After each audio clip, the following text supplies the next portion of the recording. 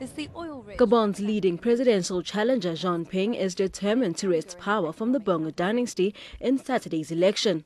Having served as foreign minister of the small oil-rich nation from the late 1990s until being elected to the high-profile post of chair of the African Union Commission in 2008, he is among a few Gabonese figures to be well known internationally.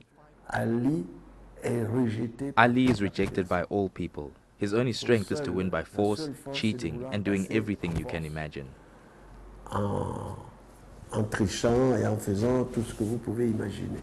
Launching his campaign in the central town of Lambrine in mid-August, the 73-year-old pledged that if elected, he would ensure Gabon will be sheltered from need and fear.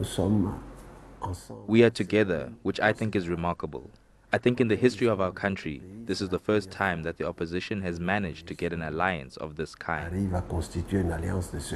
With just days to go, anger in its economic capital mounts. The city of Pointe-Gentil made its fortune from oil, but that's turned to misfortune after a drastic fall in oil prices.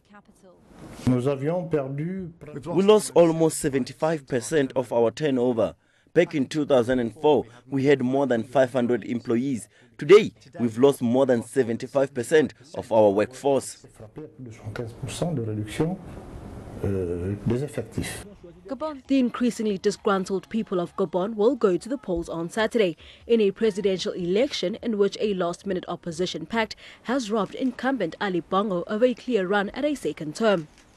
57-year-old Bongo has long sought to emerge from the shadow of his father, Omar Bongo, who ruled the country of 1.8 million people for 41 years until he died in 2009.